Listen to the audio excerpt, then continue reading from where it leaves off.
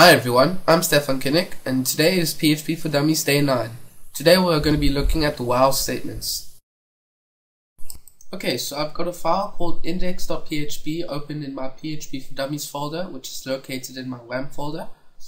What we're just going to do now, we're going to open our PHP brackets and close them out, and we're going to declare a variable called number, and we'll set that equal to 0. Now, the way the while statement works, what you do, you type while, and then in between the two brackets, you type in your condition, and then you type in your code to execute, and then you close it out. Now, let's type out a condition involving our variable number. Let's say while our variable number is less than 10, echo the number is now, and then add our number and add a full stop. And of course we also have to increase the variable number by 1. Now the way we could do this, we could either write number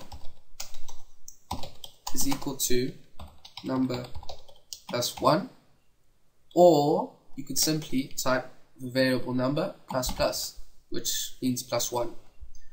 Let's go see how that looks like in Firefox. Okay, so as you can see, it's echoed it all out. The number is now 0, the number is now 1, the number is now 2, until the number is now 9. So what it's done, it's actually taken, it's processed our variable number and had a look and see if it was less than 10. So it echoed it out until it was 10 or more. Now it doesn't look very good now because we haven't added a break tag. So let's just go do that in Notepad++. Okay, so I'm not sure if I told you this before or not, but you can actually put HTML and PHP using the echo function. So all you do is write echo, and in inverted commas you actually type in your HTML. So we'll just add a break tag, echo here, and let's go see how that looks like. So as you can see, it's added our break tag successfully, and well, that's it. Now let's go back to Notepad++ and test it out with a bigger number. Okay, so let's say instead of less than 10, we put less than 1000. Let's just see if that works, just for argument's sake.